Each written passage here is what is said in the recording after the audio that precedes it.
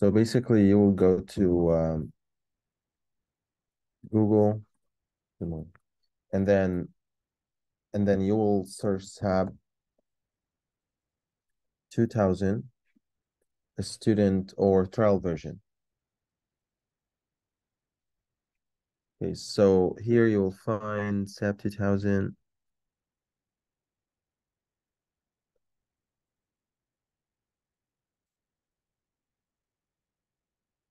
SAP 2000 trial.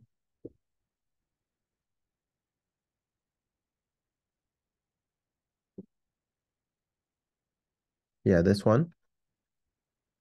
And I believe it will ask you for your email, some personal information, what company that you work in, and then you submit your application.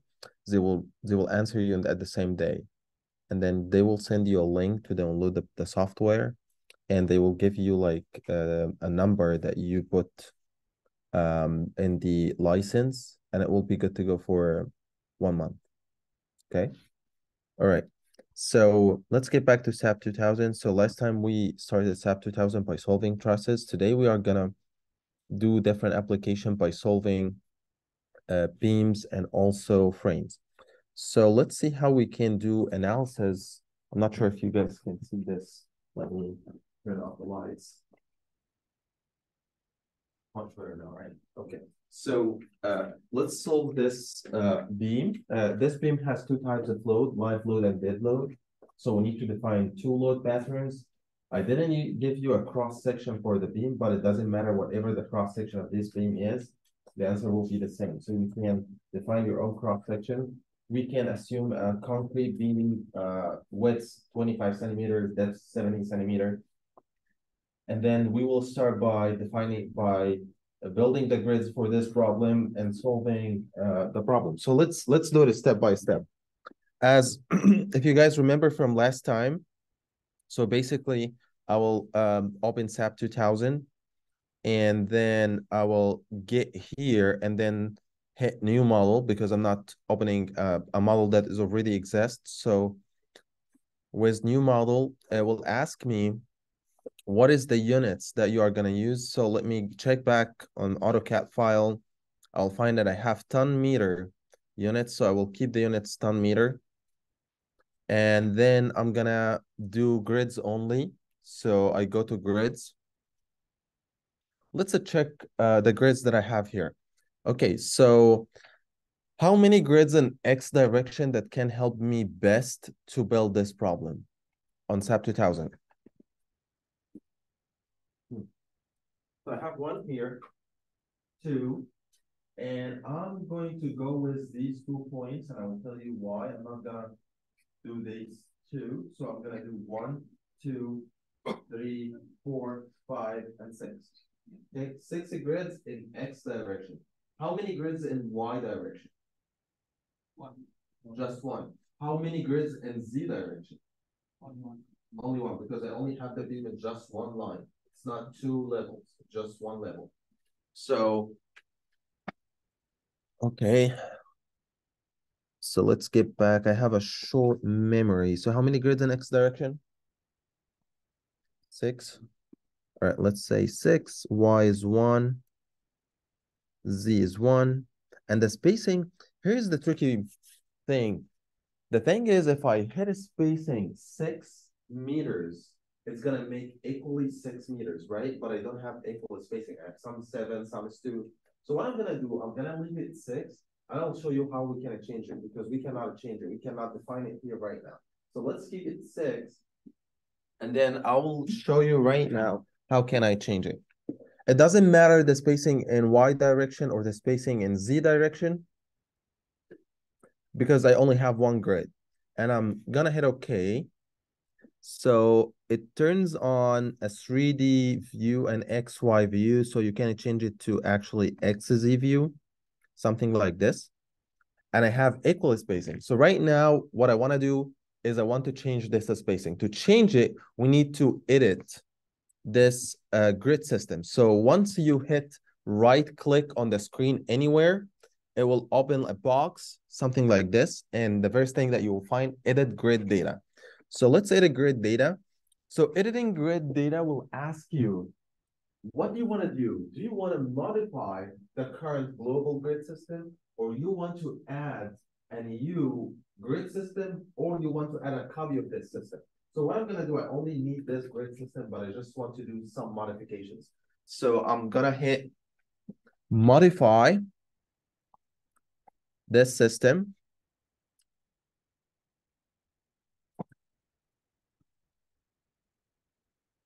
Your name is Fatima? And then next is that I want to look at this grid system. So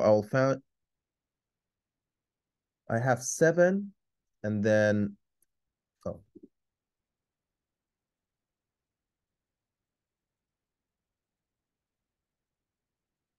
All right. I have 7, and then 2, 2, 2, and another 2. Okay. So I go back to SAP 2000. So right now, it tells me you have these grids in x-axis, this grids in y-axis, this grid in z-axis. So the grids in x-axis, it start with 0, and then 6, 12, 18, 24. So what I'm going to do, I'm going to keep 0, and this is going to be 7, and I add 2 over the 7, so it's going to be 9. Another 2 is going to be 11. Another 2 is going to be 13. And another 2 is going to be 15. Okay. So right now, I kept it adding the grids one after one. Once I hit OK, I will find that these spacings got to change.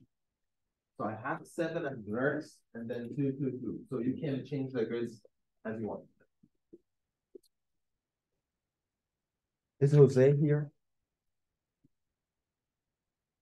Do you have any problem with the grid? Just don't want.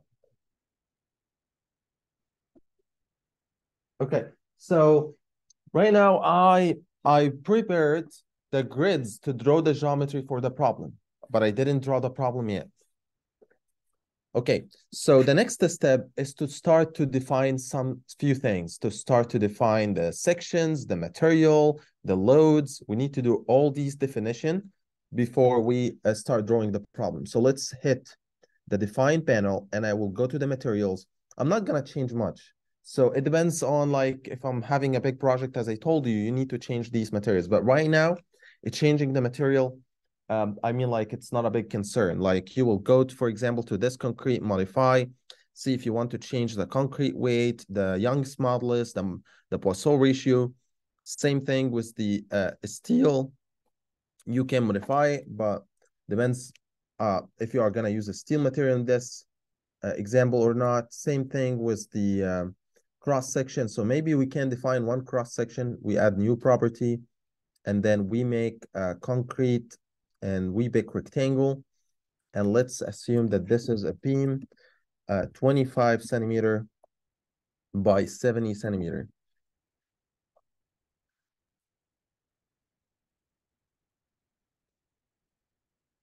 And let's make this 0.7 and this 0.3. And I will make sure it's a 0.25. Okay. So let's make it 0.25. And then I will say, okay, so I have the beam here is defined.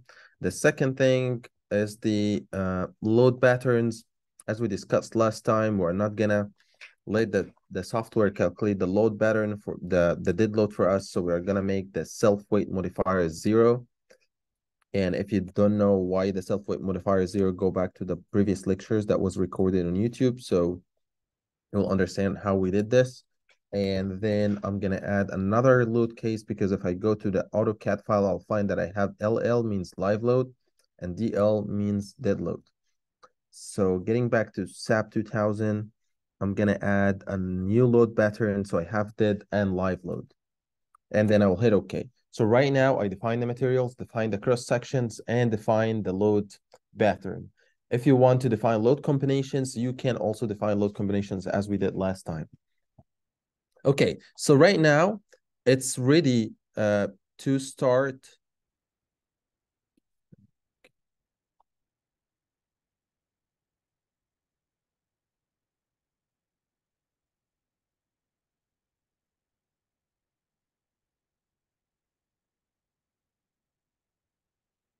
Zoom in.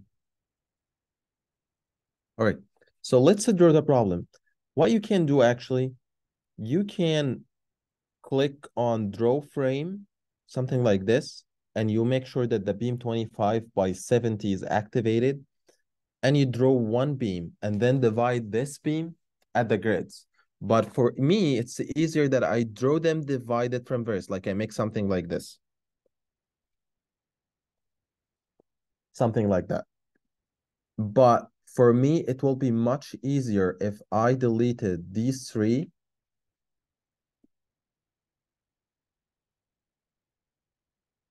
Why does it delete? Okay. And then I will draw this as one, and I will tell you why did I do that. Like I will draw this as a one member, something like that. So, okay, right now I draw the beam. And the second thing is I want to put the end conditions. So I have hinge here, two rollers here. So let's do it. I will select this joint and I will go to assign joint restraint, and I want to assign a hinge, and I click on the hinge and I will say, okay, I will draw a hinge.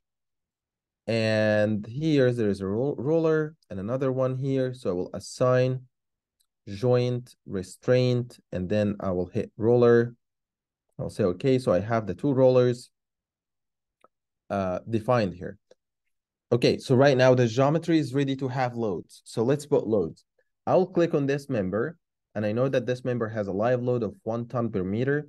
So I'm gonna click on this member, assign, and I will go to frame loads. If you want to assign geometry related information, you will find them in this top panel, but here is the load information. So this is a frame load, not a joint load, and it's a distributed load. So I will click on distributed load. So here it will ask you a few questions. Is it a dead or live? So, okay, I'm gonna pick live because this is a live load, and it's the coordinate system is global, and it asks you for the direction of load. So you have many choices here. You can say that the load direction is in the gravity. Gravity means negative z. And if you click on, if you choose to go with gravity, you will have to put the loads in positive, like 1 positive ton per meter. But if you choose to make it z, so you will have to put the load in the negative direction, -1, because the gravity is equal to negative z. Okay. So what I'm gonna do, I'm gonna keep it gravity, and I'm gonna add uniform load equal to 1. Okay. So right now we have lots of information that we need to enter here. So it asks you, this beam has a uniform load or not? Yeah, it has a uniform load, and I put it 1. And it asks you about the trapezoidal load. Does it have any load on top of this uniform load that is not uniform, like linearly or something? No, it doesn't. So I will keep the loads of the trapezoidal loads, all of them are equal to 0. So I'm gonna change all this to make it 0. So I make sure that this is 0, 0, everything related to trapezoidal load is 0, and I will hit apply. Let's see what happened here. So it put a uniform load, live load, on this beam equal to 1. Let's get to this beam, the second one. The second one is a special because it doesn't have any uniform load.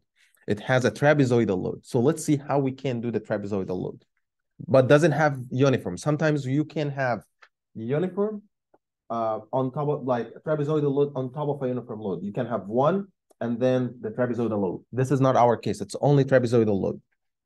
All right, so I have here 5 ton per meter.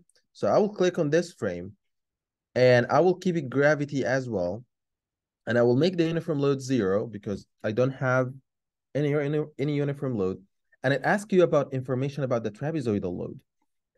But before I put the information about the trapezoidal load, it gives you 2 options.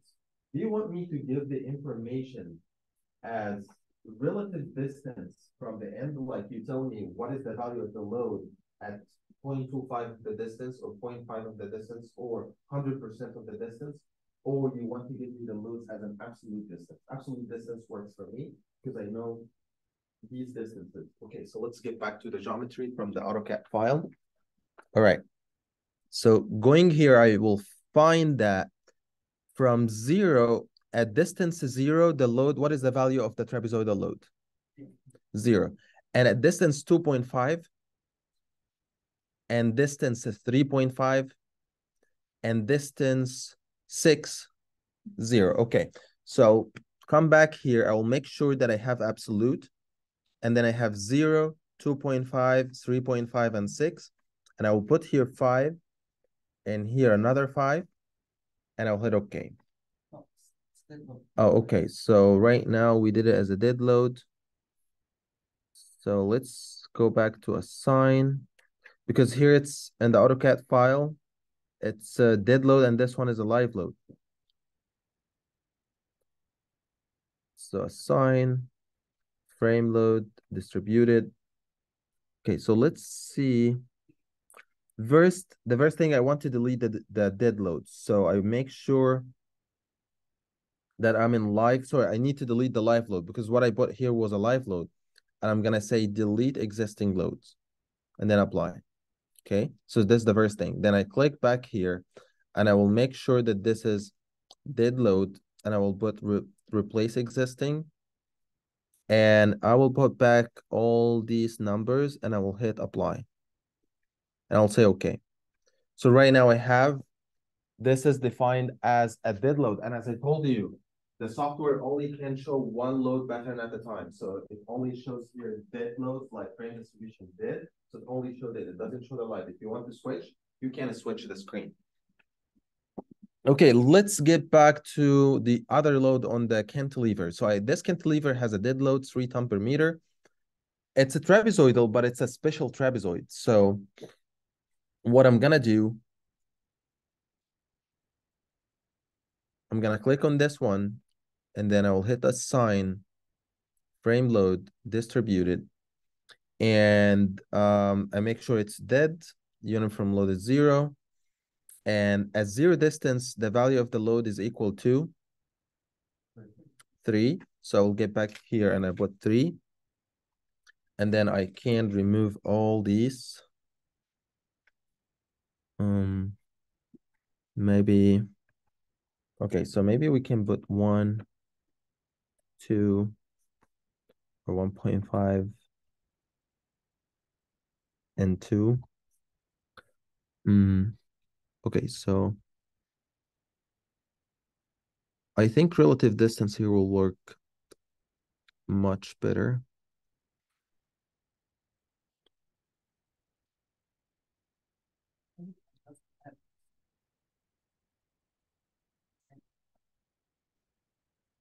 I can add the start and the end, but if I added relative value that is not, like I put it 0 to, oh yeah, we can add 2, 2, 2. This is, oh yeah, that's a good option. 3. It's rather than calculate 3, 0,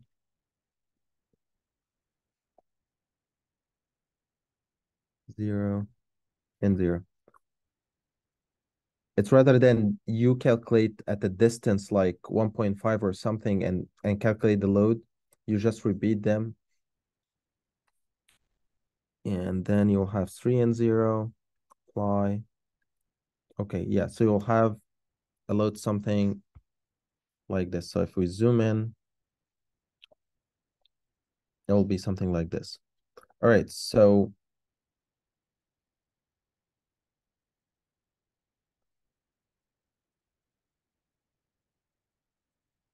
right now I put all the loads on this beam, dead, live, and everything. So if you want to define some load combinations, so oh yeah, the concentrated loads. Okay, so for these concentrated loads, we already prepared the geometry here. We have 2 points here. So what you are gonna do, you are gonna draw a point, something like this, like a joint here and a joint here. And then you can choose these 2 joints and assign joint load forces. And then I will go back to it's 8 ton and it's dead load. So I make sure the load is dead. and I have all the loads, other loads are 0, and I have -8, and then I'll assign OK. So I will have the 8-ton is what here. Okay, so one thing about the visualization in SAP 2000, it only shows also one load pattern. So here the visualization is just for joint loads. So if you want to visualize any other loads that you assigned before, you will go to display and then, for example, show elements loads and frame.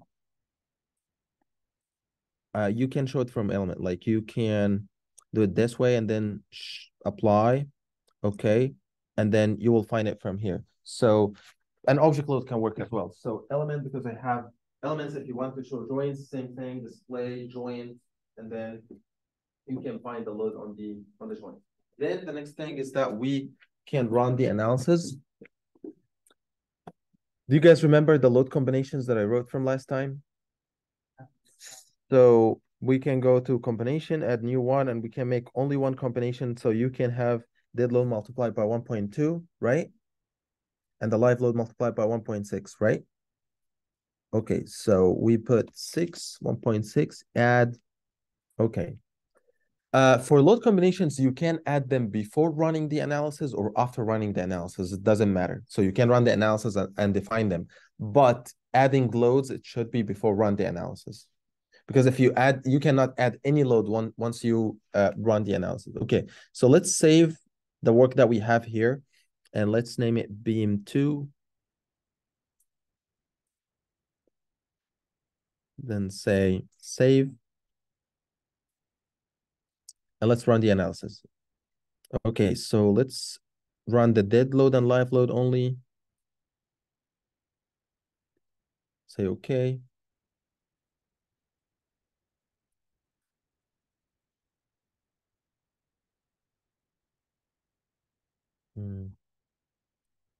Run now.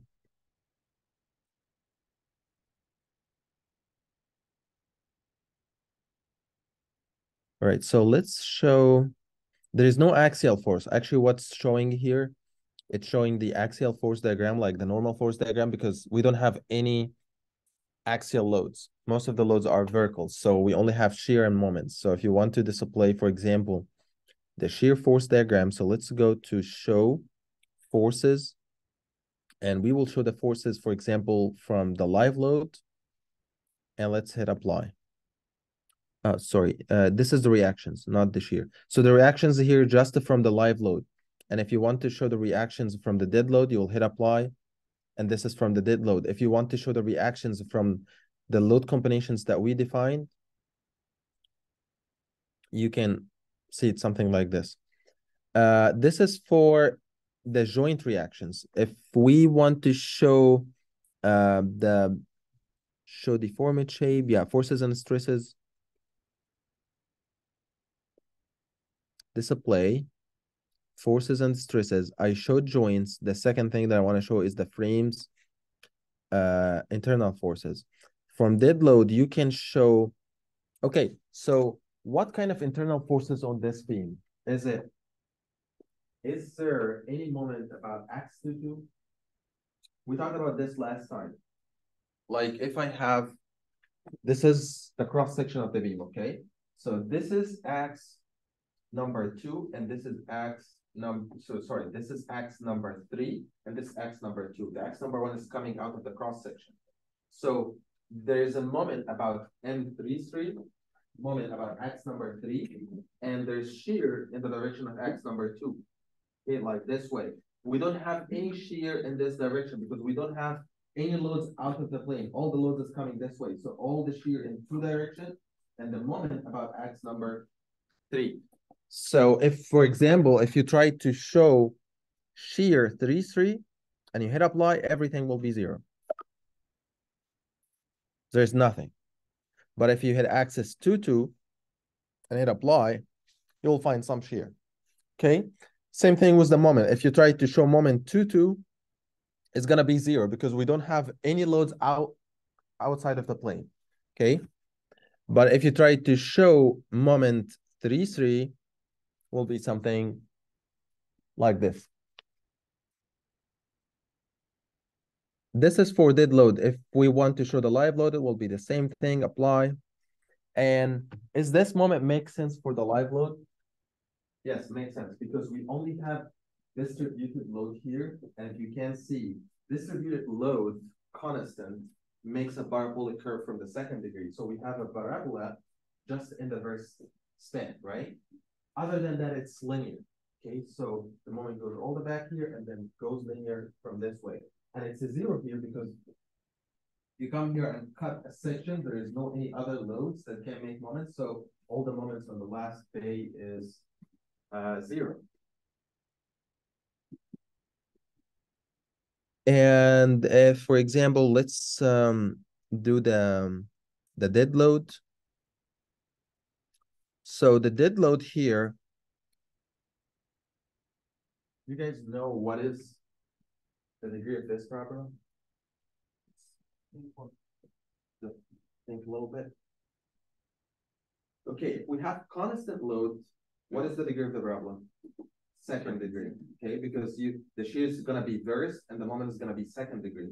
But here I have a linear, right? I have line like I have triangle or trapezoid. So it's a linear parabola from the first degree load.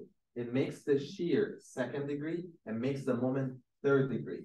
So let's check the shear.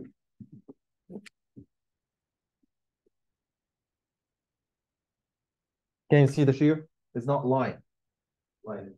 It's not line like this. It's a second degree parabola. So everything makes sense in this thing. And this one as well. Like, can you see the shear? There's also a parabolic curve because I have a triangle on this beam.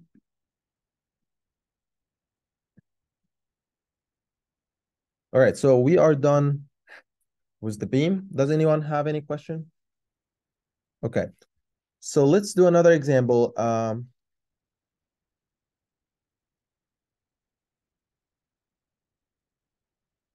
But let me tell you one thing.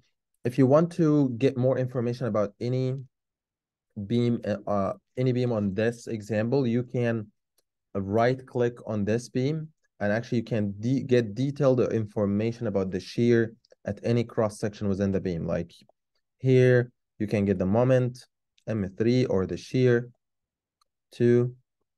Same thing with any other beam, like even this one, right click and you will get all the information that you want. Okay, so the second problem that we need to solve today is a frame. So we need to solve this frame.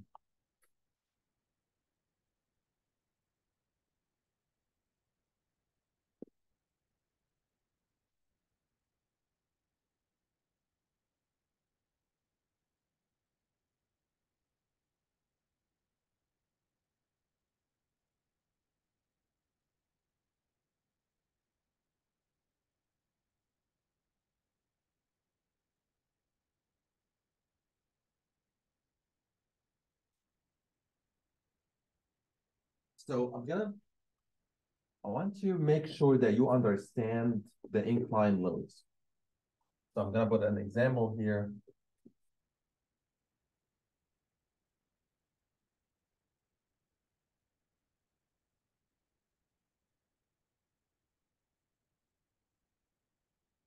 This L and this distance is L dash.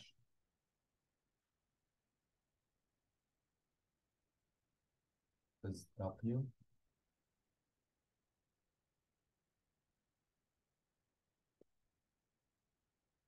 This is W. I'm gonna write this.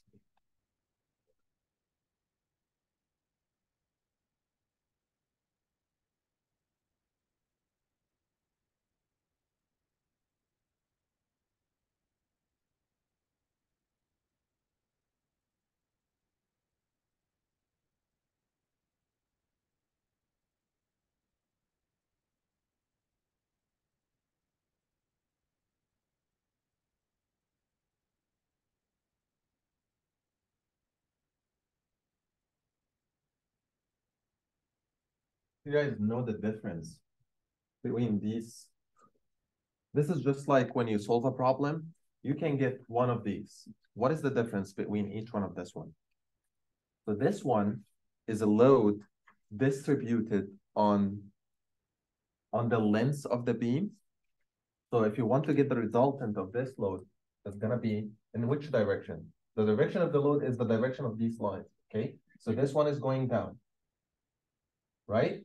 So we are given the direction. This one also is going down. How about this one?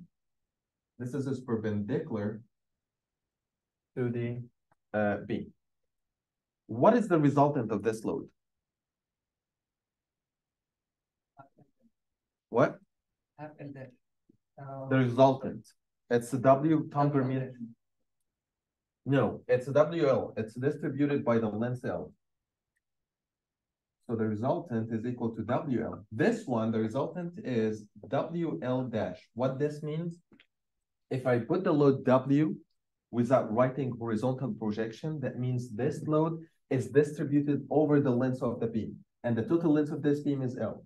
But if I put the load W and I write it's a horizontal projection, that means I calculated this load based on this horizontal projection. So the resultant W should be multiplied by the horizontal projection of the beam, WL dash. This one, I wrote W, and it's distributed by the length L, so it's gonna be RL. So this one is like this one, but the difference is the direction. Okay, this one is special because I calculated the load based on the horizontal projection. So what we do actually, we calculate the load over the length of the beam, WL, and then distribute it over L dash and divide it over L dash. Okay, so which one is going to be bigger, this one or this one? No, this one, like, okay, let's make an example. If we are saying this distance L dash is 4, and the length of the beam is 5, and the load is equal to 2. So what is the value of the resultant? It's 10. 2 by 5 is equal to 10. Here, same 10, it's the same amount of, like, the resultant is 10. We are going to divide it over 4. Like, if you put 10 over 4, it's going to be 2.5. So if you want to put this load as a horizontal projection, it's going to be 2.5, same load, okay? So I can give you the problem in two different ways. I can give it this way, or I can give it this way. And sometimes we write this like this. We put the beam alone like this, and we put the load something like this. So that means it's a horizontal projection load. And I give you that W is equal to 2.5 ton per meter. It is the same thing. If you want to get resultant, it's going to be something like this. And you get the horizontal projection, it says 4. So the resultant is equal to 2.5 multiplied by 4. It's going to be 10 ton. So if you can get it this way or you can get it this way. In this example, I give it both. I put the load as a horizontal projection. So it's not distributed on the inclined length of the beam. It's distributed on the horizontal projection of the beam, which is 18 meter. And I told you here, it's a horizontal projection. Okay? So just be careful, brother. Turn off the light. Thanks. Okay, so let's start doing this problem here. I'm going to do File, New Model, and I'm going to save my previous example. And I'm going to make sure that my units are ton meter. And as we know, we are going to do grids only. So let's see. What is the minimum number of grids that I can do in x-axis that allows me to draw this problem easily? How many grids in x-axis should I draw? Three, right? 1, 2, and 3. How many grids in y-axis? It's 1 because this is a 2D problem, an XZ problem, okay? There's no something in the y direction out of the. How about z direction? Okay, so let's see. I have 1, 2, 3, 4, and 5, right? Because these are 3 different levels. Okay, so let's get back here. I'm gonna say I have 3 in x direction, 1 in y direction, and z direction I have 5. The x direction spacing, it's different, so I'm gonna keep these as they are here. I'm gonna fix them, so I'm gonna hit OK. And for this one, I'm gonna say I want to see xz. It's something like this. It is not the one that I'm looking for. So what I'm gonna do, I'm gonna right click and edit the grid system and modify. And let's modify there's the X direction. So I have 18 and another 3, so it's gonna be 21. So I'm gonna go back here. I'm gonna put the vertex spacing as 18 and the second spacing as 21. Let's get to Z. We need to read Z. So I have 0, 3, and this point 6, and this point is 8, and then I have 6 plus 3 is 9. Okay, 0, 3, 6, 8, 9. Okay, 0, 3, 6, 8, and 9. So I'll hit OK. Okay. So right now,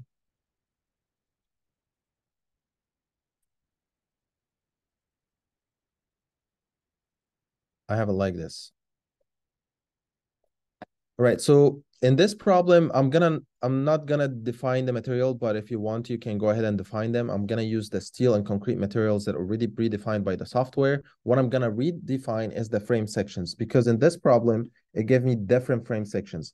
The columns, here I have column 1, 25 by 100 centimeter, and I have beam 25 by 150, and I have a tie 25 also by 150. Looks like they are the same. Maybe we can change one of them. Like we try to change this to make it 100 so that we can have different sections. So I'm gonna define 3 sections. Let's get back to SAP 2000, add a new property, and I'm gonna make all of them concrete rectangle, and I'm gonna define this section as a C1. It's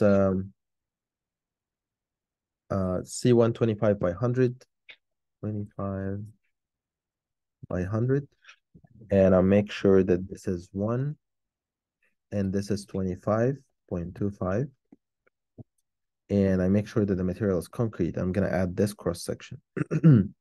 I'm gonna add a copy from this cross section, and I'm gonna name it beam 25 by 150.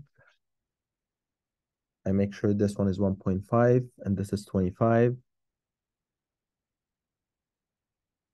Okay, the next one is 25 by 100. It's a tie. Add new property, and I'm gonna add concrete tie 25 by 100. 1, 25. All right, I have all the cross section, the beam, the column, the tie. So basically this is a frame and there is a tie in the middle. And look at this one. What is this? It's an intermediate hinge. So this tie only has a normal force. So I need to release the moment at the start and the end. All right, so I will get back here and let's draw the sections. When I click on this one, draw frame, I need to make sure that I'm drawing column before I start. And the column stops at 8. So it's from here to here. And then I will click outside to draw another column from here to here. Right now I'm done with the columns. So while I'm still in the drawing, I'm gonna change this from column to beam. So it's beam 25 by 50. And this beam is something like this. And I'm gonna click from here to here. I'm gonna right click so that I can end drawing beams.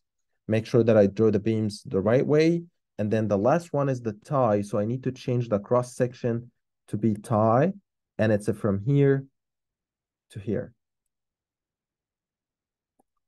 All right, so what should I do to make this a tie, not a frame? Do you guys remember? We did it in truss last time. I need to release the moment at the start and the end so that the software doesn't understand that this is a frame section. This is a tie member that only take axial force. It doesn't have a moment at the start and the end. So I click on this member and I go to assign frame, and you will find something is called release and partial fixity. So I'm gonna click on release and I'm gonna release the moment 3, 3. at the start and the end, because this is what the intermediate hinge do. It has moment zero at the start and the end. And I'll hit OK. All right, so the next thing is that I want to add the boundary conditions. So let's get back here. I have hinge and another hinge. So I have two hinges. So I'm going to choose these two joints. I will go to assign, joint, restraint, and then hinge, and then OK. All right, so I'm going to assign loads, but I didn't define the load pattern yet. So I'm going to go to define load patterns, and I make sure that I don't have self-weight, modify, and I'm going to add another one, live load, and then I change this to live, add, and then OK. All right, so let's put the dead load first. So I have dead loads 1 ton per meter horizontal projection on this beam, and this load is not horizontal projection. The dead load is 4 ton meter. Okay, let's be careful when we do this. I market this member, and I'm gonna say assign frame loads. It's distributed load, and it's a dead, and in the global direction. And yeah, look here. So here you have gravity and gravity projected. Which one should I choose? Or you can have Z projected or Z. Which one should I choose? You can choose, definitely it's a projected, right? Because it's a horizontal projected load, right? So I'm not gonna choose Z or gravity. I'm gonna choose either Z projected or gravity projected, because here it shows the load is horizontal projection of the load. Okay, so it should be distributed on the horizontal projection of the beam, not the entire length of the beam. Like this load is not distributed, like for example, this is 18, and if we calculate the length of this frame, it's gonna be, for example, 20. So this is gonna be 1 multiplied by 18, not 1 multiplied by 20. So I need to make sure that I'm choosing projected length, Z projected or gravity projected. What is the difference between Z projected and gravity projected? The direction. So I either put negative in Z projected, or I choose gravity projected and I put uniform 1 ton meter, and I'll hit apply. Let's see what happened here.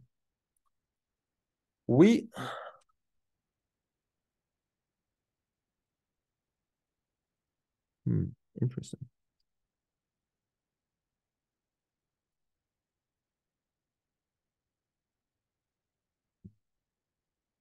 Let's see, assign frame load distributed. Yep. Oh yeah, here. So actually it sounds like even when we try to create new problem, it takes the numbers from the previous problem. So it doesn't zero everything. So even I did new model. So make sure that you put zeros in the trapezoidal load, and I make sure that I have replace existing load, and I'll set apply. Okay, so it's gonna be something like this. All right. So what happened here? Even I did a projected load, and it should be 1. It put it on the entire length of the beam, but make sure, look at this. It's not 1. It's 0.99. So SAP2000 doesn't show projected load. Every load should be on the entire length of the beam. So what SAP2000 did, it take the one that is on the horizontal projection, calculate the resultant, which is 1 multiplied by 18, and divided by the length of the beam, and then he put the equivalent non-projected load, which is 0.99. Okay, so it's the same thing. And if we want to do the same thing with the live load, because I have another live load, it's also 1. So it's the same thing, but I make sure that I'm in the live load panel. So assign distributed loads. I'm going to change that to live. And it's a gravity projected 1, 1. Should I put replace existing or add to existing or delete existing? Add or replace. Add, it doesn't matter because it's a completely different load case. Only add and replace, like if you want to add to existing load or replace existing load, happen in the same case. Since I'm in live has 0.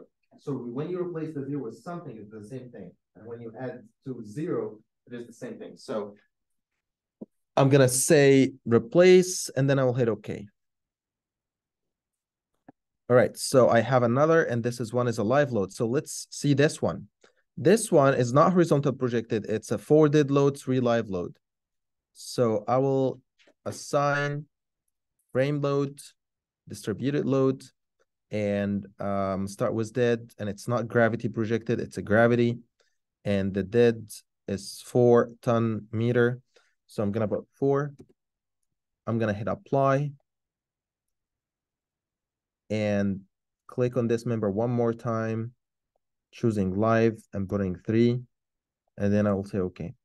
All right, so right now it shows all the live load on the beam, and I have one horizontal projection for 0.99, and this one is 3 ton per meter live load. Right, so I think we are done with the problem. Well, all what we're gonna do right now is just run the problem. And I'm not gonna run this case, and I run the other cases. I'll hit OK.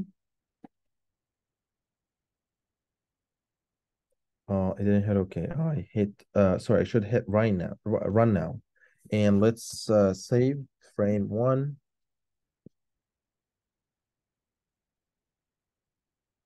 All right, so here it shows the shear force on this beam. If you want to show the bending moment, analyze, display, forces, frames, and the moment 3, apply. Okay, as you can see, I don't have any shear or any moment on the tie, but when I hit display and show axial force, I will definitely find some axial force here. Okay, all right. Let's get back to the bending moment display. All right, so we are showing the dead load, apply. I'm gonna show moment 3. Okay.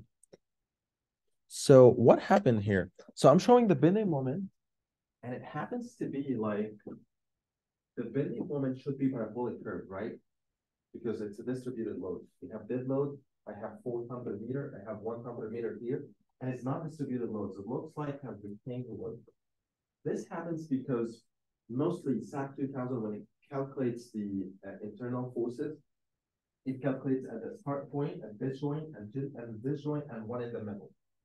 But if you want to show the parabolic curve, you need to divide this into some segments. Maybe divide it into 10 pieces, 12 pieces, and it will show the bending moment on each joint. Same thing with here. Make it here, here, and here. So let's divide this frame and see what will happen. Like if I unlock the model and I selected this frame and I did edit and I said edit line, divide frame, and I'm gonna divide this frame into divide at intersections into numbers. Let's say I'm gonna divide this frame into 10 pieces, and I'll hit OK. And let's run and see how the results is gonna change. Run now. See, the parabolic curves start to show. Why? Because this is what SAP2000, it calculates at the joints. Once you increase the number of joints, it do calculation at each joint and make the parabolic curve smooth. This one is not as smooth yet because it's only 2 joints. Once you increase the number of joints, it will make this shape. Can you see there's a little sharp edges? Once you increase them, the sharp edges will be gone. Okay. All right. Does anyone have any questions so far?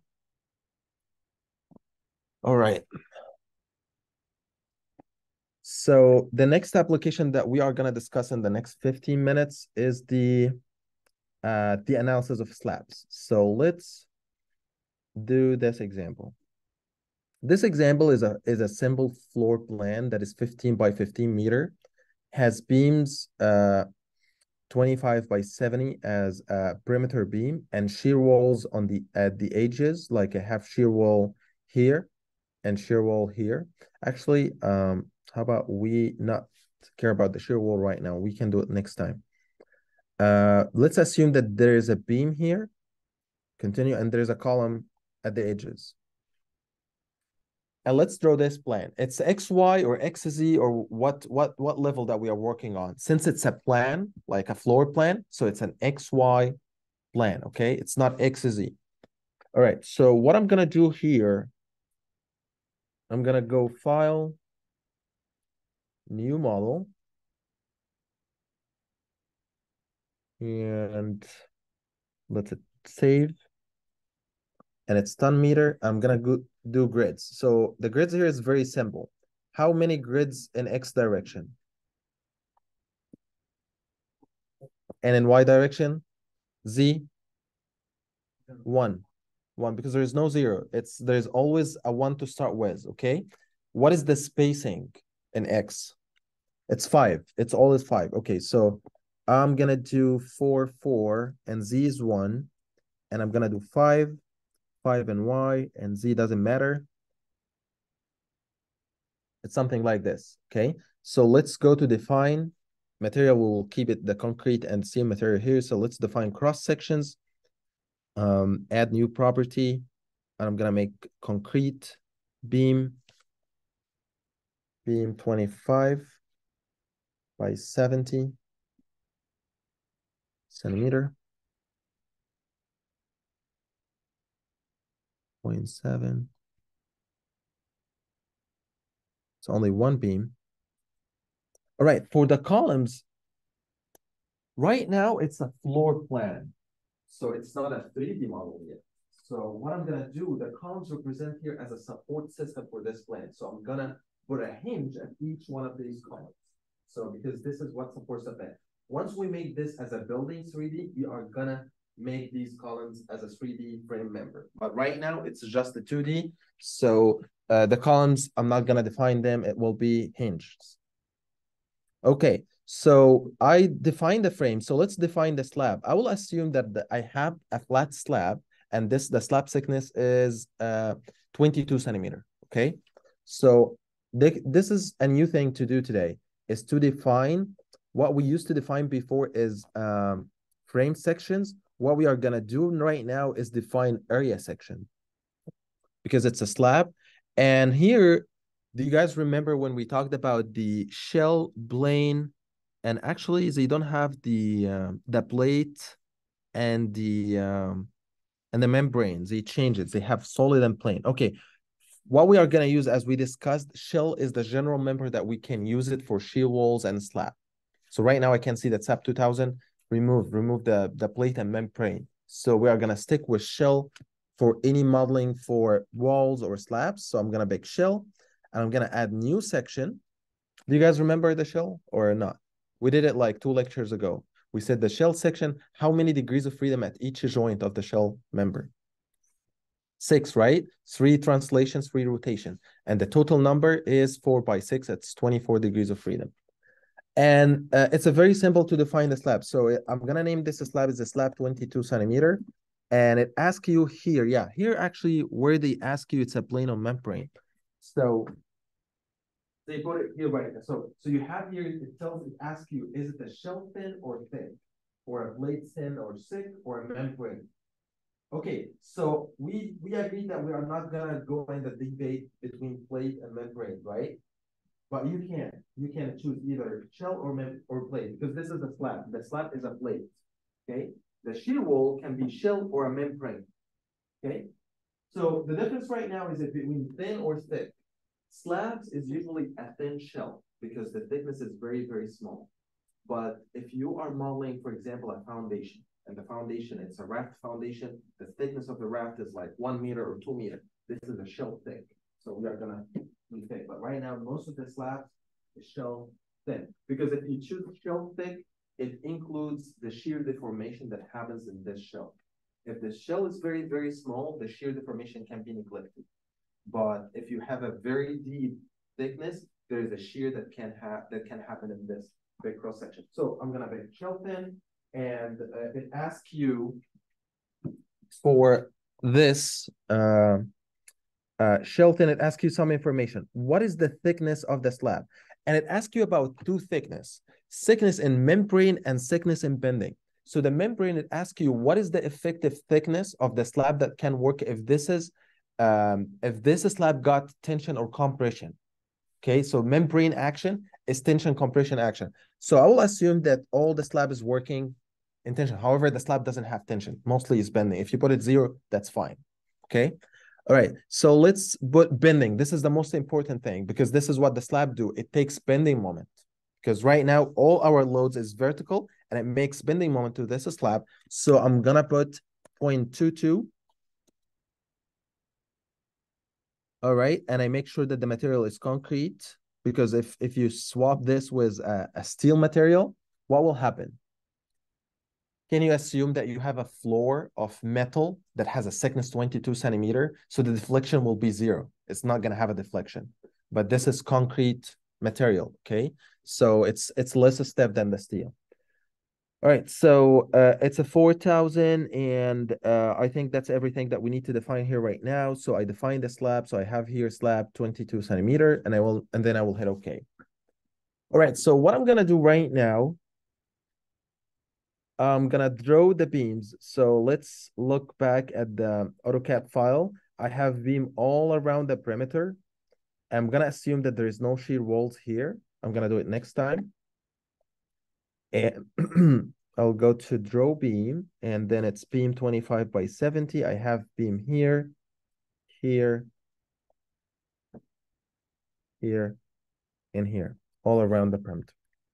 And then the next thing is the slab. So I'll go here with draw rectangular area. So this is how you draw slabs. This, how you draw frame. So I'm gonna draw this one. You can do actually this one as well. Like if you want to do, you can draw a quick area. Basically, all what you have to do, you click inside here and it's gonna make a slab in this block and a slab in this block and stuff. So you'll have to click 8, 9 times. But what I'm gonna do, I'm gonna draw this one and draw one big and divide them over the grids. So I believe this will be much faster. So I'm gonna click here and I make sure that it's a slab 22 centimeter and I will draw big one. It is drawn. It's the color is red. If you want to see it here, if you want to change the display options, you can click on this one and actually you can change the display options of the area and joints, frames, areas, sections. So you can put sections like if you hit apply, it will tell you what is the cross section, or you can remove it. I think, oh yeah, general options. Yeah, so there's object options and general options. And once you put general options, you can change colors, white, color, material. So you can put sections, material. I think there's a one that chose fill the area.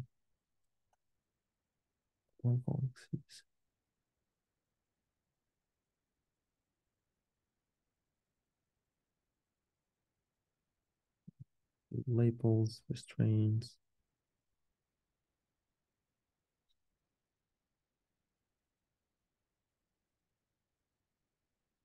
Which one? Oh yeah, there's offset. I think this one. Oh, can you see fill? Okay, yeah, it's fill objects, this one. And if you want to see the extruded view, you can see it something like this. If you want to see the real cross section. So I'm used like to SAP18 or SAP14. It was completely different than this one. All these options were in one window. So right now they have object and general. But anyway, it's better to put it in a standard view because the extruded view make it a little bit heavier. So I'm gonna put it like in a standard view like this. And I will hit OK. And right now I'm gonna divide this area over the grid. So I will edit this area and edit divide area and ask you how you want to divide it. So I'm gonna pick the third one and I'm gonna say intersection with visible straight grid lines and I'll hit apply. Okay. So divide it into 9 pieces. So right now I can put the columns. So I can put columns at each one of these joints. So I selected the entire model, slabs, frames, and joints. And I want to assign hinges.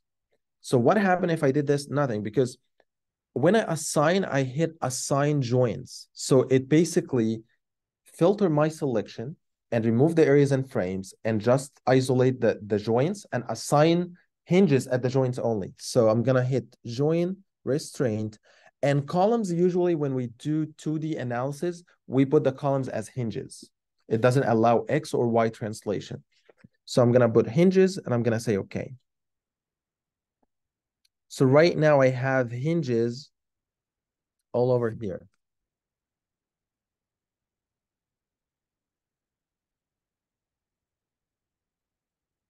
So if you want to rotate and see the hinges, I believe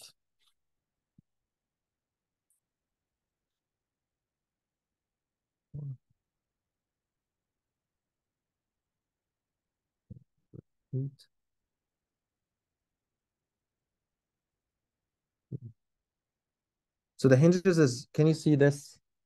Like this green stuff, these are the hinges.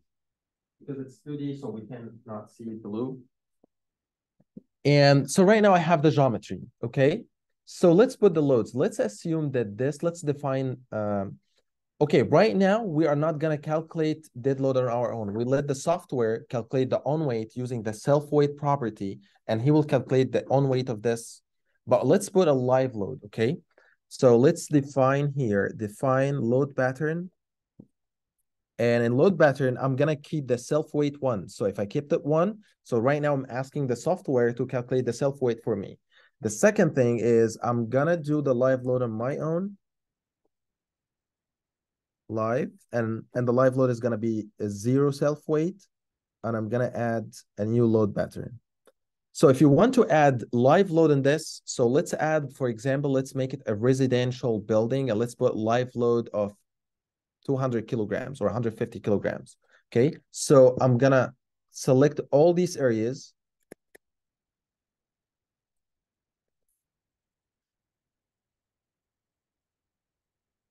And I'm gonna assign, and right now I'm gonna assign area load, not a frame load. So I will search for area loads here, and I'm gonna put a uniform load on the shell. So here we'll ask you what the type of the load. So I'm gonna say it's a live load, and it's uniform, and the load is 200 kilograms, which is like 0.2 ton per meter square, because this is an area load, so it's all over the meter square area of the slab. And I'm gonna say okay. So right now it put the load. So right now the load is 0, 0, and -2. That means there's no load in X, there's no load in Y, all the load in Z, and it's a -2 because it's in the gravity direction. If you want to change it, for example, you can click one more time, assign uniform, and you make sure it's a gravity. And for example, let's make it 150 kilograms, and I'm gonna say okay. So you will see it's -0.15. All right, so right now I'm done with my slab model. So let's see, what if I run the model like this? How's the result is gonna be? Okay, let's see how's the results. With like, it's not right. There's something is missing, but let's see if we run it this way, how's the results gonna be? Let's not run this case model and run the dead and live load and run now. Let's name it slab 1.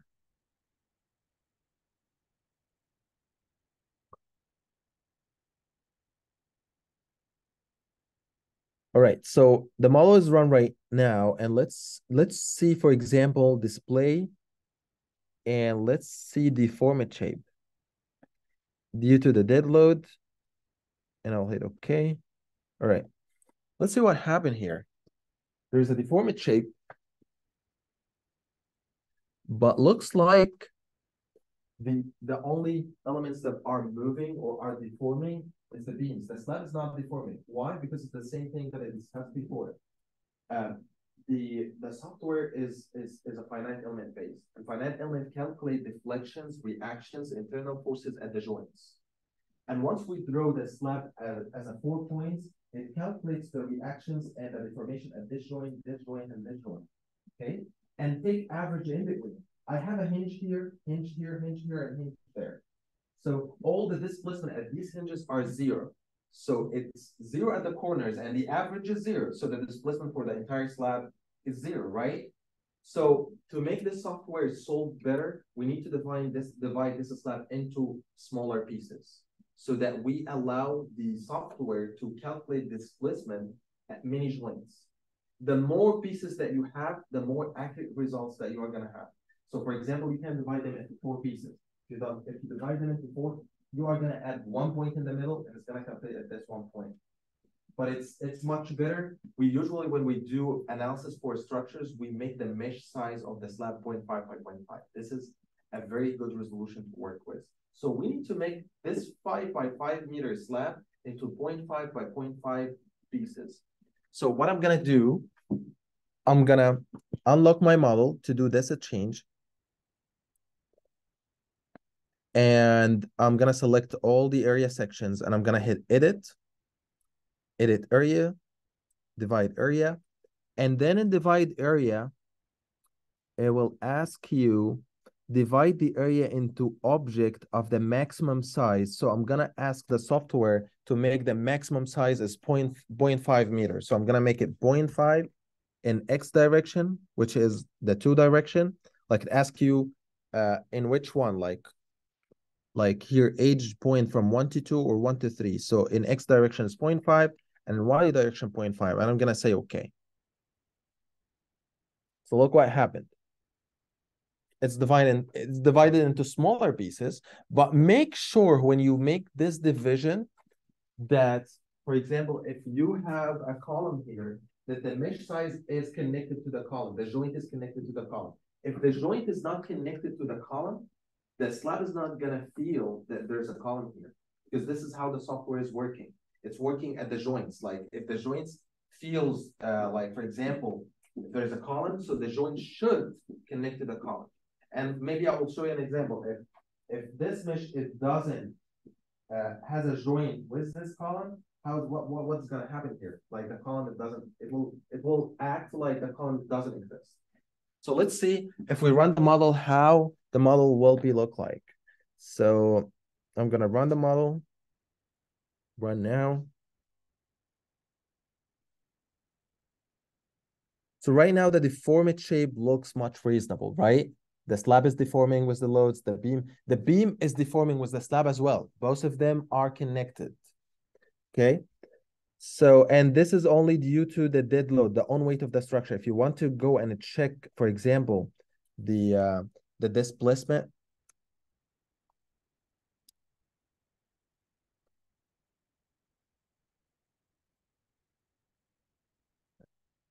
for example, well, let's make it easy and show it as a contour. Like we can display deformed shape, and then we can make it drew contours on the object in the Z direction because I want to see the deformation in Z, and I'm gonna say okay. So this visualization is much better. It gives you the displacement as a contours with colors, like the color, the pink color, that means that the displacement is negative 1.3 multiplied by 10 to the power negative 3, which means it's 1 millimeter. So we have 1 millimeter displacement at the middle. Okay.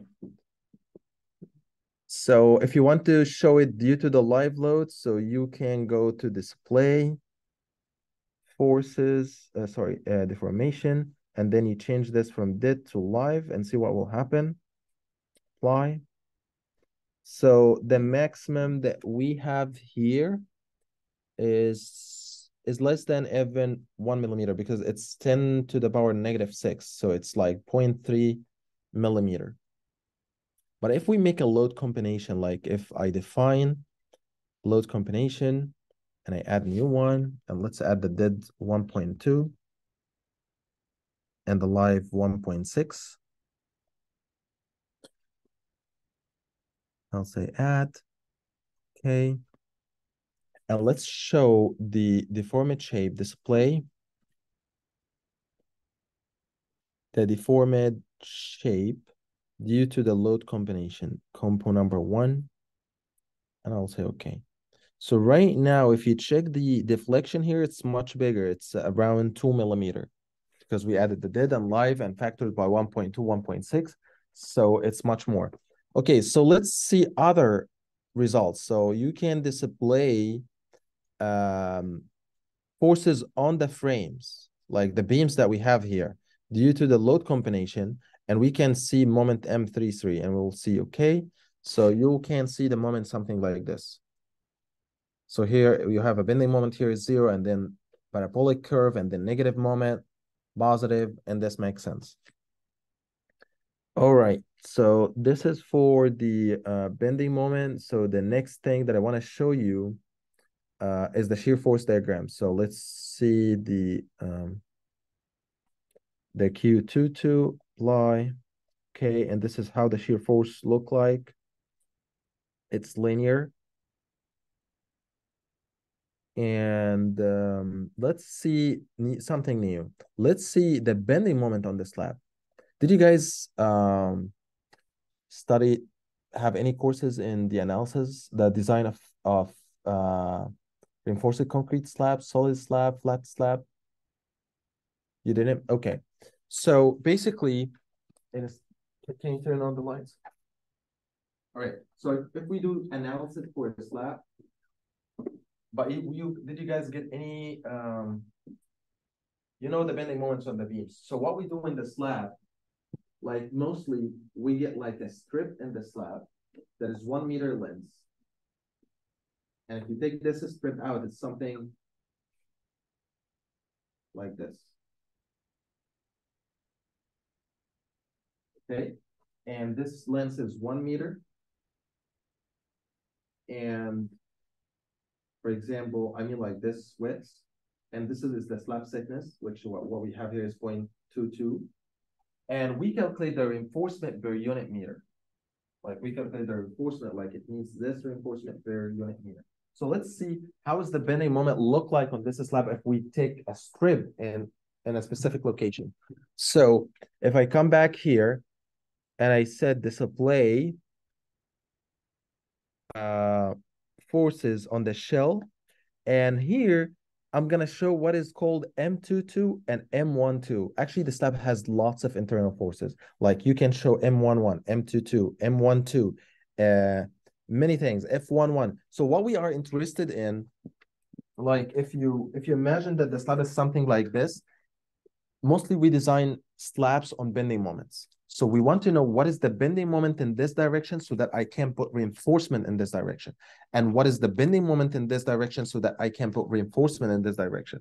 So this is what is unique about slab and from beams. Like beams, it's only bending in one direction. So we put the reinforcement in the direction of the beam. But slabs has two-way moments, has a moment this way and a moment this way. So we put reinforcement longitudinal and on the other side.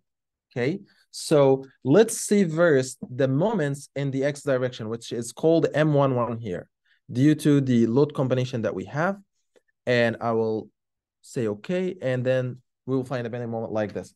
All right, so next time, so it's 10:45, I'm gonna continue showing the bending moment. And moving forward, I'm gonna like some edits, like putting some short shear walls, playing with this model so that we understand how it's performing in 2D and 3D. Okay. All right. See you guys next time.